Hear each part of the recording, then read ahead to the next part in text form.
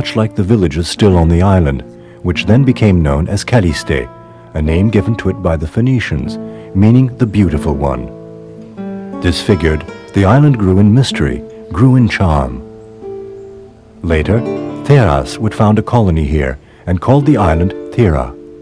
Today, the island is also commonly known as Santorini, in other words, Saint Irene.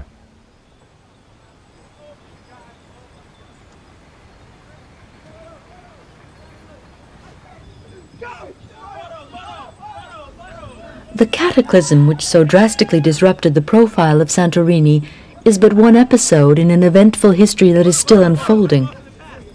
In the 16th and 18th centuries, two flat oblong volcanoes appeared in the center of the caldera, Micra and Nea Kamini.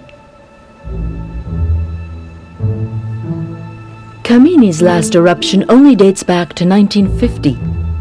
And even more recently, on July 9, 1956, an earthquake shook the archipelago for over 40 seconds, killing 50 people.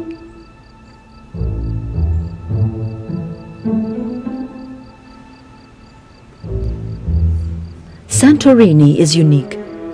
It is the only island in the world, besides Krakatoa in Indonesia, to have literally exploded.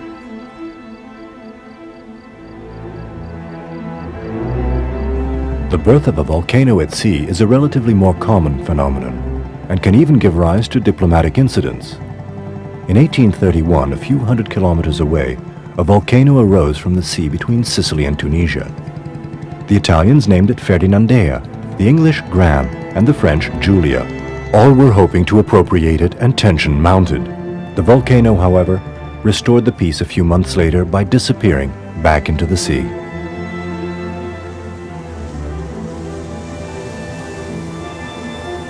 On November 14, 1963, in the much colder seas of Iceland, fishermen watched a new island rise up out of the ocean before their very eyes. The island of Surtsey was born in a single night, a few hundred fathoms off the southern coast of Iceland. There was no warning sign of eruption, no tremors recorded, just a slight odor of sulfur in the Icelandic air 3 days before eruption.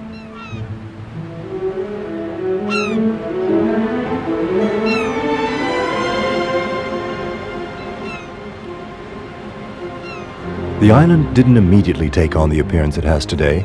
It grew, its contours changed, due to the eruptions that for almost 3 years periodically rocked the crater called Surtur. Less than 2 years after the volcano's birth, researchers observed the first traces of plant life on the island. Seeds carried by the wind or birds were thriving. Surtsey is now an integral part of the Westman Islands, the Vestmannaeyjar.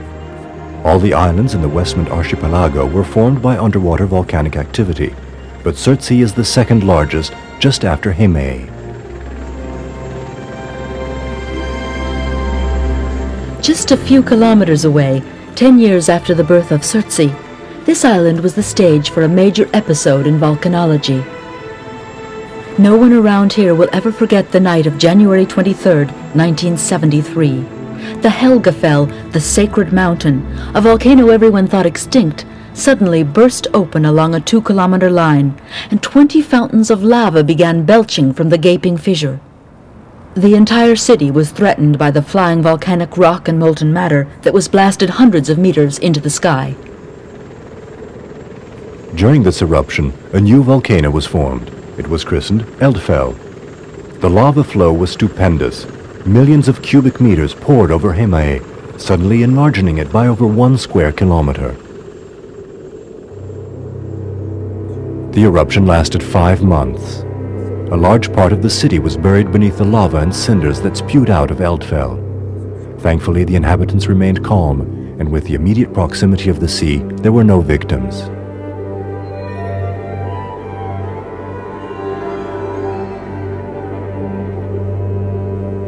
The island was completely rebuilt. Several gutted homes were preserved as a constant reminder that in this part of Europe, more than in any other, volcanoes should never be considered definitively extinct.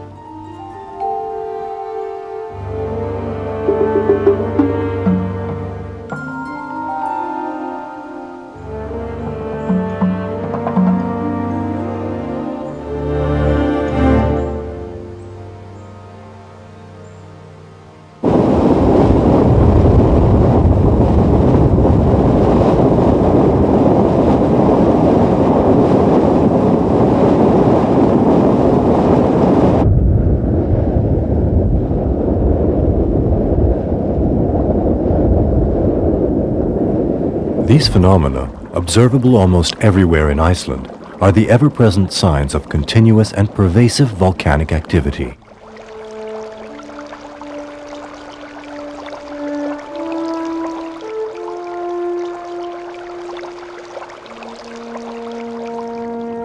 When not in an eruptive phase, the Great Icelandic